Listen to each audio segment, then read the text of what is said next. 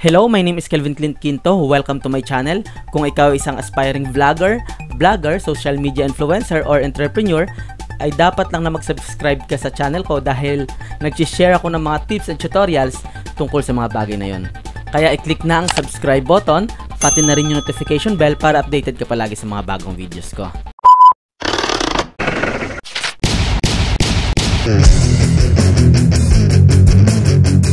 At ngayon nga sa video na ito ay ituturo ko sa iyo kung paano i-connect yung Manychat sa iyong Facebook page. Para magawa yon, syempre natural, kailangan mo muna ng Facebook page. Meron akong ginawang ibang video tutorial, nandyan lang yung link sa taas ng video na to, ayan, kung paano gumawa ng Facebook page. So kapag may Facebook page ka na, mag-login ka lang sa iyong Facebook account, okay, then magbukas ka ng panibagong tab at punta ka sa Manychat.com. Ayan, kung nakikita nyo, Manychat.com. So bago ko ituro kung paano siya i-connect sa iyong Facebook page, i-share ko muna sa iyo yung konting overview lang about Manychat. Okay, so ano ba tong Manychat? Manychat is a service platform which allows you to create chatbots for Facebook Messenger. Karamihan ginagamit to ng mga business owners, mga nag-e-commerce, or yung mga nag-o-online marketing din. Okay, ito yung ginagamit nila para i-automate yung business nila. So siguro meron na kayo napuntahan ng mga Facebook page na kung saan automatic merong nagpapadala ng messages sa inyo. So hindi tao yon, chatbots yung tawag doon. So kahit natutulog ka, ay may ginagawa kang iba, merong nagpapadala ng messages sa mga subscribers mo. Okay, automated yon. Yun yung kagandahan sa Manychat. At hindi lang yan, marami ka pang ibang magagawa sa Manychat. So ngayon nga, kapag nakapunta ka na dito sa website nila, Manychat.com, at meron ka nang nagawang Facebook page, una-una mong gagawin is i-click lang tong Get Started. Ayan, then agree mo lang tong Manychat's Terms of Service and Privacy Policy. Okay, then sign in with Facebook. Ayan, so napunta na tayo dito sa dashboard kasi nga meron na akong nakakonect dati na account. So yung gagawin ko lang is create new account, okay? Ayan, then hanapin ko lang yung Facebook page na gusto kong i-connect sa Manychat. So click ko lang tong connect. Kung wala ka pang Facebook page, ayan, pwede ka ring mag-create ng Facebook page dito. Okay? So ngayon dahil meron na ako, click ko lang tong connect. Ito, tong page ko na to yung ilalagay ko, i-connect ko.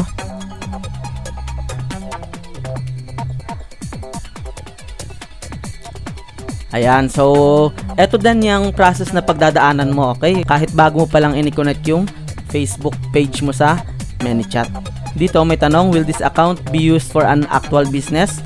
So kung yung Facebook page mo is para sa business mo, so piliin mo lang yung yes. Pero kung eto sa baba, kung demo account lang to or testing account, click mo lang tong no. Pero dahil nga dahil sa business ko gagamitin to, click ko lang yung yes. Then, what describes your business the best?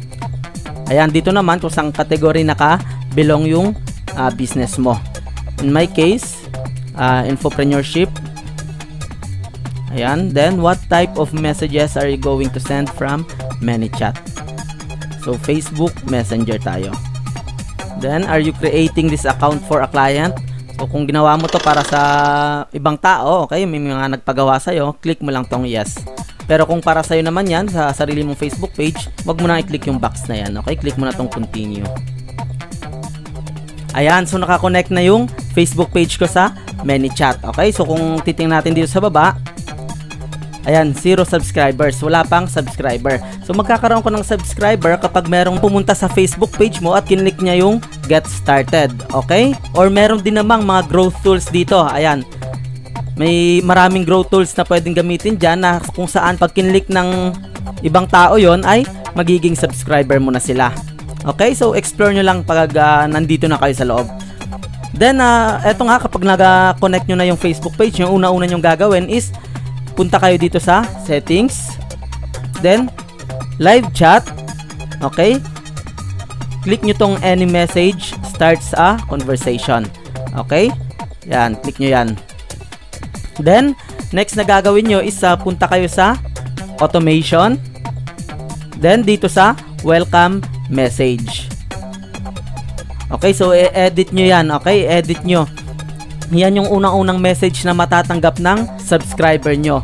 So wag kayo mag-promote ng kahit na ano dyan. Yung gagawin nyo is i-welcome nyo, okay? I-welcome nyo yung bagong subscriber nyo. Siya nga pala, mayroong tinatawag si Manychat na 24-hour messaging window.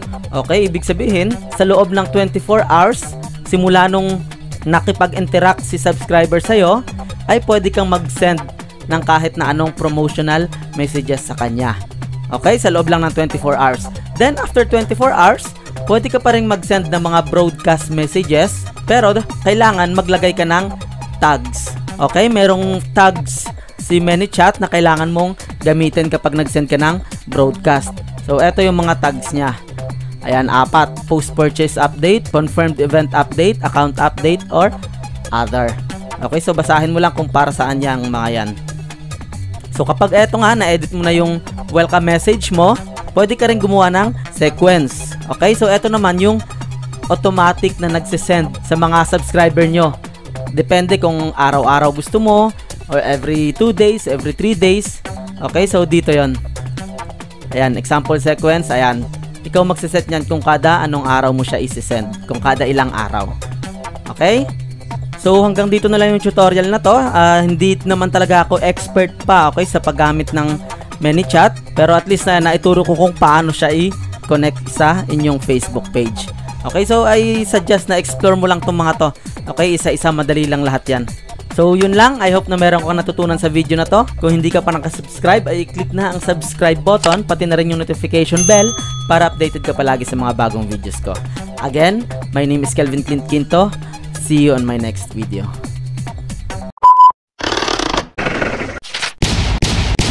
Mm.